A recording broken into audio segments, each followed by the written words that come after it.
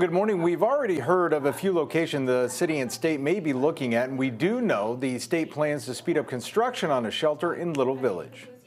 Construction on winterized tents has stopped in Brighton Park, and those who filed a lawsuit and protested for weeks at 38th and California are now celebrating. So this is just one battle won. There are a lot more to be fought. After reviewing a nearly 800-page environmental report, Governor Pritzker and the Illinois EPA said limited soil samples taken at the site showed contamination levels, making it not suitable for the nearly 2,000 migrants the base camp would have served. Crews had done some work to clean up the site for the state-funded, city-operated base camp. There was no additional information that was provided that would have led us to believe that this particular report that has been validated to be safe by third parties, that somehow that operation will be halted.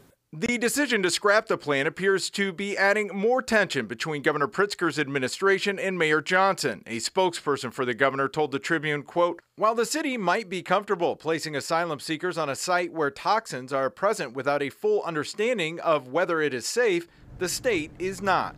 Regardless, Mayor Johnson is not dwelling on the decision. Both the city and state are working to find new locations to house migrants still at police stations and O'Hare. The state vowed to speed up construction on a brick and mortar shelter in Little Village to house at least 200 migrants.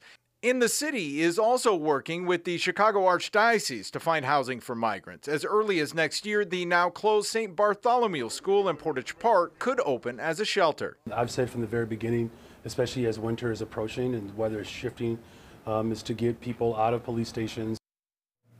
There has also been talk about building a migrant base camp at 115th and Halstead. That location would also need an environmental study done before that project could proceed. Now, as far as the money already spent, the state will pick up the cost of the construction at the Brighton Park location, and we do know the city was spending a little more than $90,000 a month to lease the land. We're live this morning. I'm Eric Rung, WGN News.